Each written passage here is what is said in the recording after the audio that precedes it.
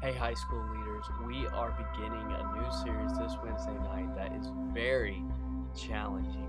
I'm actually a little worried about preaching it because I know that when I preach this sermon, I am going to have to live out what I'm preaching.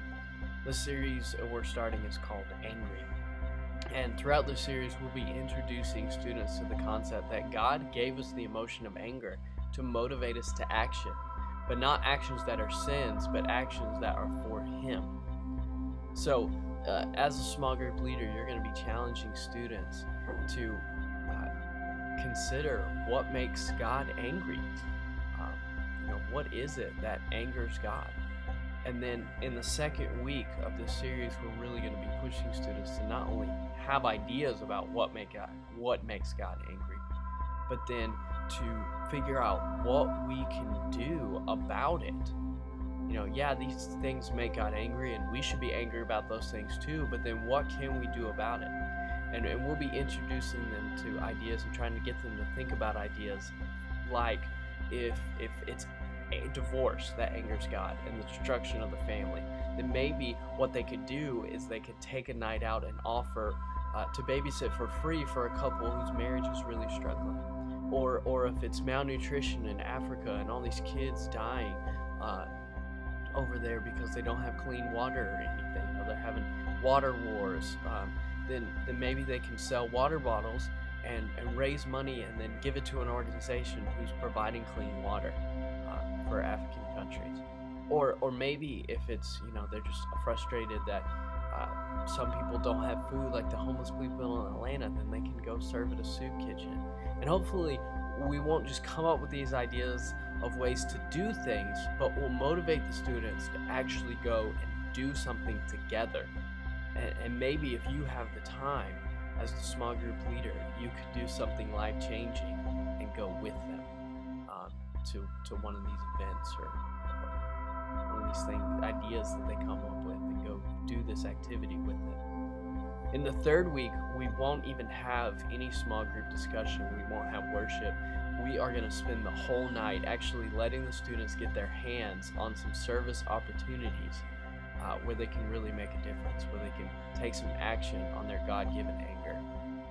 We're going to be teaming up with two organizations that both work to help girls who have been pulled out of the sex industry. Young girls who have just, at a young age been sold to have sex with men and just been told that their lives ruined, and they've been pulled out of that. And both of these organizations help in their recovery and help them get their feet on the ground and make something of their lives and show them real love. One's based in India, and they sell some handbags to help fund their organization, so we're going to be selling some of those handbags as well, and encouraging the students to go and sell those to their friends. As well as there's an organization actually based right here in Atlanta that we are going to put together some care packages for those girls who have been pulled out of that sex slave industry, and just give them a gift without asking anything in return, which they are not used to at all, and that's going to be a big life changer for them, I think. And then also on that third week, we are actually going to be having some homeless people live at our church through the Family Promise Ministry, and we're going to be doing something with them.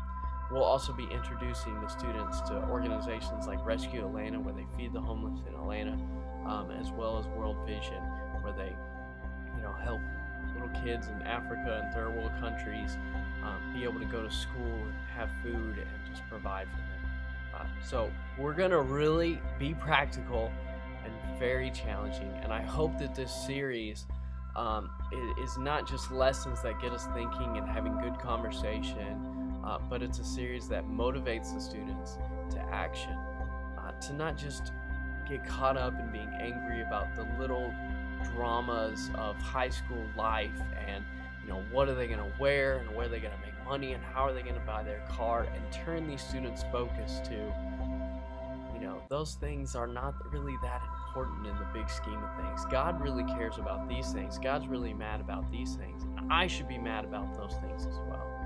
And hopefully it provides a whole new story for them, and a whole new way of living, a whole new way of thinking. for them that really challenges them to use their life, to use their anger for God.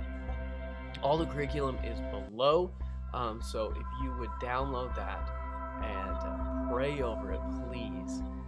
I really think that this series is going to make a big difference. Let's challenge ourselves as we read through these small group questions and think about this series. Let's challenge ourselves first, and then let's challenge the students.